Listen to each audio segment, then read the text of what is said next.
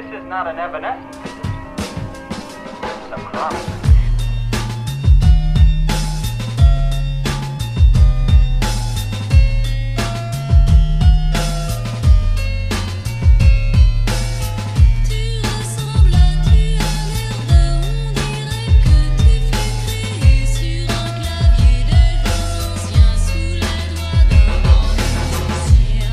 But the clinical assessment is not complete unless the differential diagnosis is made as well.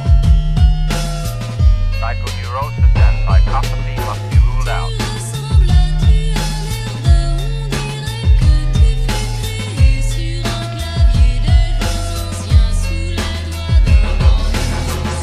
Childhood schizophrenia is confused with organic reactions or with mental deficiency.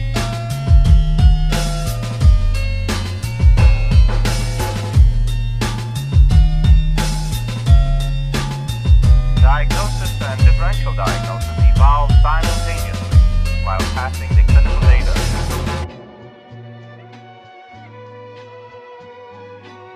Neurological signs may be observed.